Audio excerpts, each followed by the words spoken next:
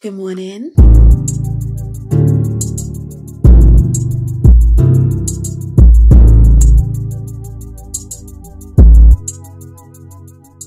It is almost 35 minutes past 11. This is the time I'm actually meant to leave, but I actually want to really quickly film this intro before I head on out.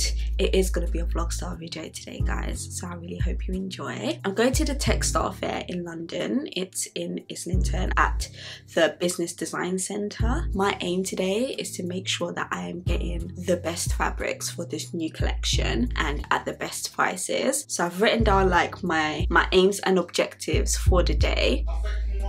I'm filming! He's watching Emily in Paris. So the fabrics I need for my whole collection are viscose dual fabric in 270 GSM or more.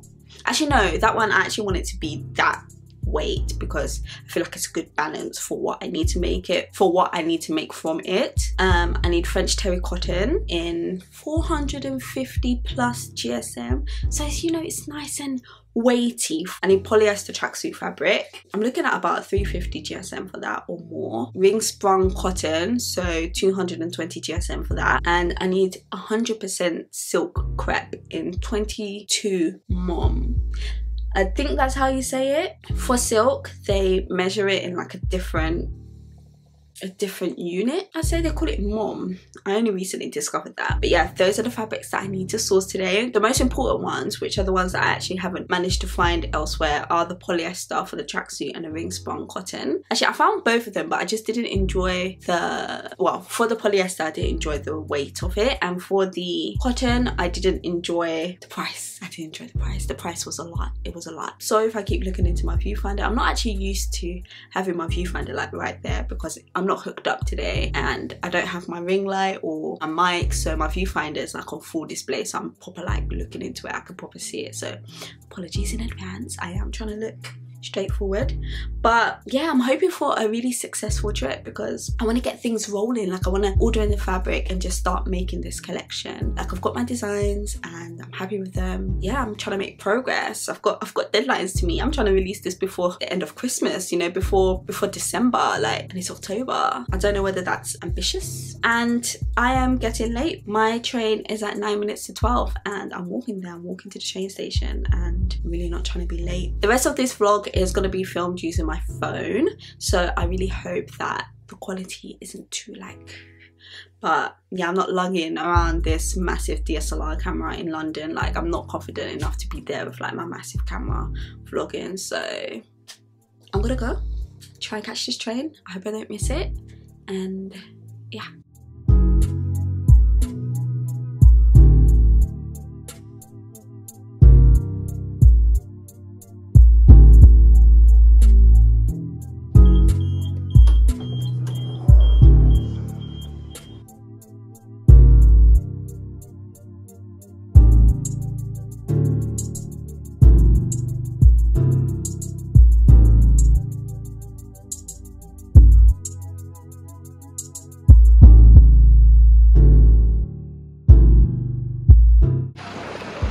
So I've just arrived in Angel, and vlogging in public takes a lot of confidence. I'm actually feeling very awkward right now, but all is well. You know what, this ain't even that bad. I'm never going to see these people again, so I might as well just try and be as confident as I can be. So I just arrived at Angel and I'm just walking to the business centre now. I hope I'm actually going in the right direction. I haven't put any directions into my phone. I'm just looking around and hoping that I'm going in the right direction. We actually had a pop-up at that Skinny kitchen that went fantastically, and I'm being very sarcastic. I need to dash my coffee cup. Memories. Oh my gosh, guys. This is not how fairs are supposed to be. It's like empty. Oh my gosh. So today's been a total waste of time. I'm in the toilet right now and I hope nobody walks in. But basically this fair's been going on for like 3 weeks and today's the last day, meaning that pretty much everybody's gone, but look that for me. So yeah, as I was saying, today is apparently the last day of this fair, and the majority of the exhibitors that were here have gone. My email didn't specify that. My email made it out that it was a 2-day fair. So basically today's been a total waste of time. Yeah, but these things happen. And then on top of that, my manufacturer is giving me these wild prices that were nowhere near close to the prices he initially quoted me. So it's just been a bad vibes day so far, but we're gonna turn it around. I have a table booked at 5 o'clock for dinner, and well, early dinner, and it's like 2 o'clock now, which means that I've got like 3 hours to kill, and I don't know what I'm gonna do in those 3 hours. I might go to Soho and visit like the fabric shops there, just to kill some time, and then go for dinner. But yeah, today hasn't been a success. I probably just have to go with the fabric that I had already found, which I am going to talk about. It probably will be included in this video since there's not even going to be a lot of footage anymore. But yeah, it's just a bit rubbish really, but hey ho, it is what it is. I'm in the toilet right now, like hiding. I feel so embarrassed. They were like looking at me like, you know, it's the end, right? I was thinking like, it's so quiet, like why is it so quiet? Makes sense. I should have done more research. In all honesty, I should have done a little bit more research, but hey ho. There's actually only 2 exhibitors there,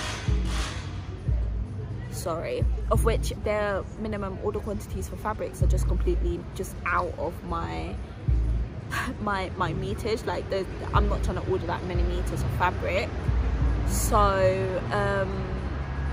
yeah, just a bit of a waste of time really.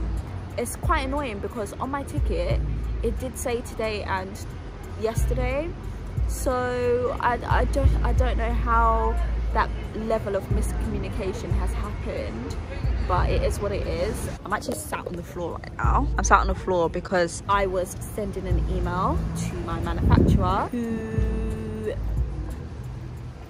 so it's always looking at me, has quoted me some prices that are again unrealistic. Like when I first started talking to my manufacturer, he quoted me some fantastic prices, and now that I'm like here, like I'm looking to actually place an order, he switched up the prices. Like it's double the prices that he initially quoted me, and it's just saying all this other ish that just is annoying, because the first email I sent him included the quantities that I wanted, but now he's saying that ooh, those quantities are really low, by the way. And it's like, if they were low, then you shouldn't have replied, and we've been corresponding for like almost a year, maybe like even more than a year, and now the prices he's quoted me are just nowhere near the initial prices he quoted me.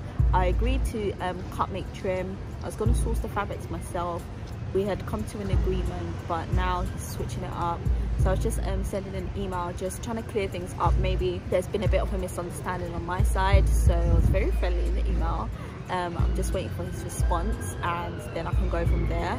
If not, then I'm back to square one. I have to find a new manufacturer, because honestly, I don't think I can afford those prices that he's quoted me. So that's a headache in itself, but it's a headache for another day. Honestly, I saw the email when I was on the underground, and I was just like, oh, anxiety central, like for goodness sake, like what is this? But we move. Gotta go to Soho now, and I will see what I can do, see whether I can claw back this day before I've got my dinner, and try and turn it into a productive day, which is what it was meant to be.